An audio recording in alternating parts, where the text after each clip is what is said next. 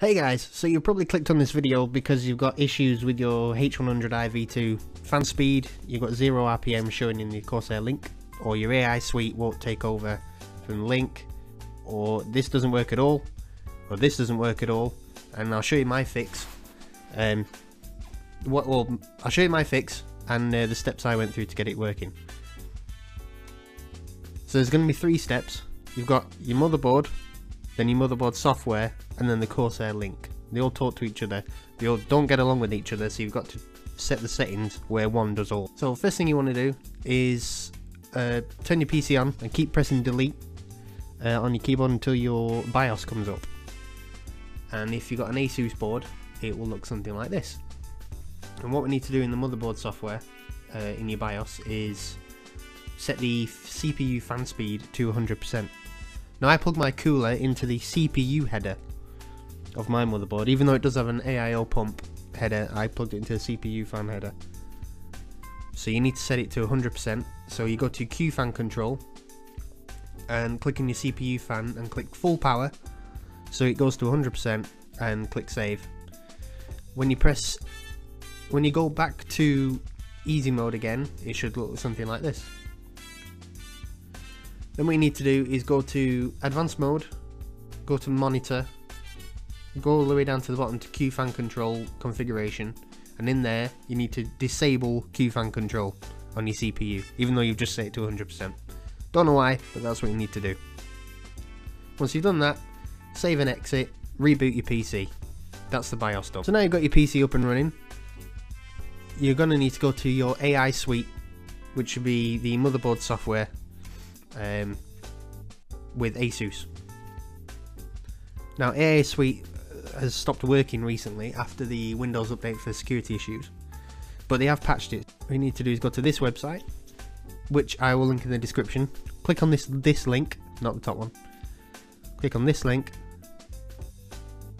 download and save to your file. Once you've done that, you'll have this in a folder. Try to put it in its own folder and then it's done. Extract it to the folder that it's in, and you want to go Asus setup, not that one, Asus setup. Click on that, make sure all these are checked and install.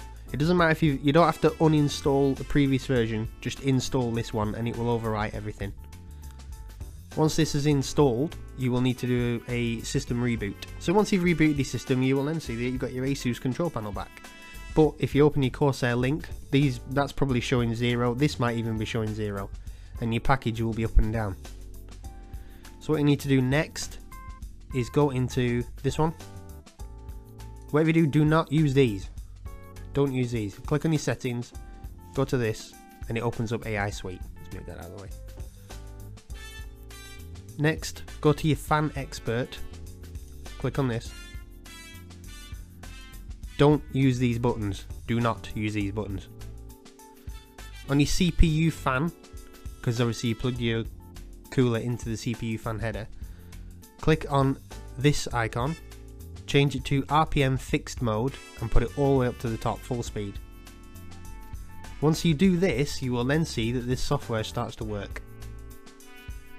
But your fans should stay relatively quiet, because now this is going to take control. Once you put this up to full speed, you can click back, exit out of that, don't touch it, leave it alone. So now in your Corsair link, these should be working. And the way you test it is you can change your pump speed, just go from quiet to performance, and you'll actually hear the pump rev up, and that way you know that this software has control of your cooler. Also, if you click on your fan speed, you can change from default quiet mode performance, and the fans will go up and down accordingly. Obviously it's quite cold in this room at the minute, so my CPU temp isn't too bad. Also, you want to configure your fans to be in the default group of 100i V2, because your fans aren't cooling the CPU, they're cooling the coolant in the cooler. So if your CPU gets hotter, the pump gets revved up until it can't cope with the temperature, then your fan kicks in to cool the coolant down. That's how it works. If you change this and put it on CPU package, your fans will be revving up and down all the time, it's going to do your head in.